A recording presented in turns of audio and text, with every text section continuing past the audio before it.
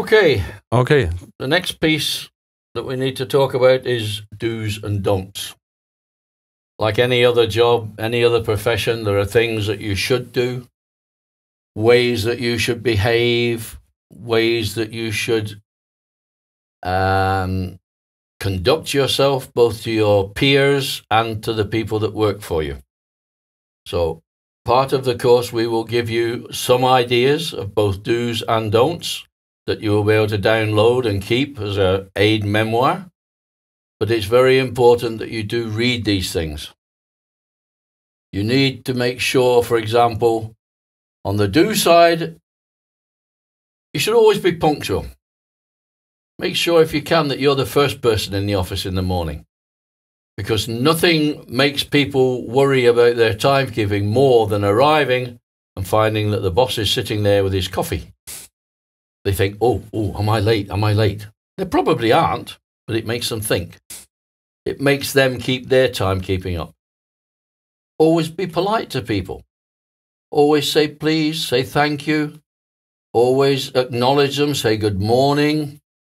Talk a little bit about the weather or something, just to make them feel at ease, not that you're there with a stopwatch saying, oh, you're 2 minutes late, we're going to take 2 minutes off your wages this month. Be nice. Doesn't cost anything. The thing to remember, when you're going up the ladder, all these people that you're being nice to will still be there when you're coming back down. And if you're bad to them, they will also remember that when you're coming back down, and maybe they're becoming your boss. So be nice. These are some of the do's. Some of the don'ts. Don't ever ask anybody to do something that you won't do or can't do. If you tell them, I want you to go out and stand in the middle of that rainstorm holding a metal rod up, they'll think, oh, really? No. If you won't do it, why should they? If it's dangerous or something, no, you don't put them in that position. Never make anybody feel uncomfortable, belittled, and make sure your staff don't do that to other people as well. Too many people on commissioning tend to treat the operators who are there to help them as, just another tool. It's like a spanner or something. It's something they're provided with to do work for them. No, they're not. They're there to learn, they're there to help, and they're there for you to teach them the right way to do things. Be nice to people. Help them any way that you can, because they will then help you. It may not seem like it at the time, but there will come a day in the future when, yes, somebody will think, oh, this man helped me 7 years ago when I was just an operator. Now I'm the big boss, I will help him. Always remember. The other things to do, don't be late for meetings. If you call a meeting and you call it for 9 o'clock, don't come at 10 past or quarter past. You might have 20 people sitting there who've been waiting 15 minutes for you. 20 people times 15 minutes is 5 hours of time lost to the company. Costs money. And if it's a daily meeting, no, you can't afford that.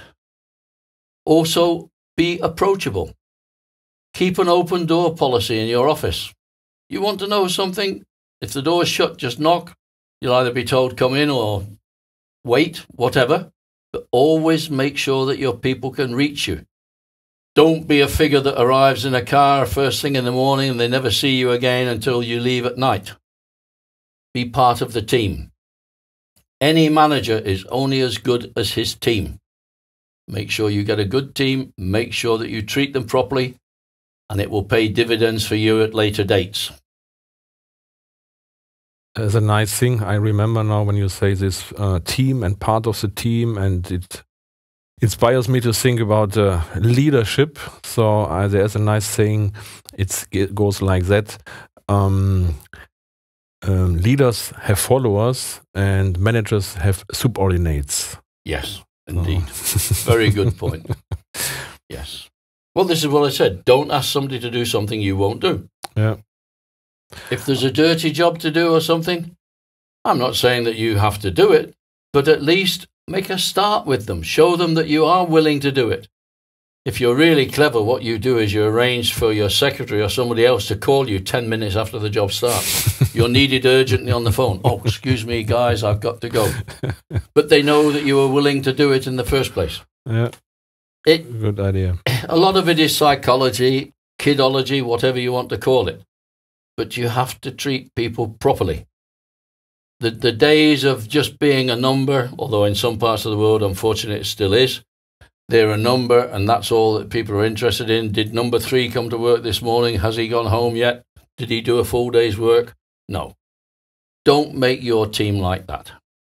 Make your team that you know that John came to work at time this morning, that John has left. John worked hard all day. Not number 3. It's not nice.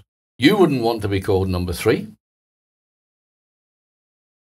Okay, we have a lot of more points on this list, and we will make this list available for you to download. Yeah. So if you find this helpful, you can download as well the full list. And also remember, anytime, having done the course, having read the lists, if you have any questions, send us an email and ask. We will always reply and always help if we can. Not a problem. That's what we're there for, to help you and to make you better at the job.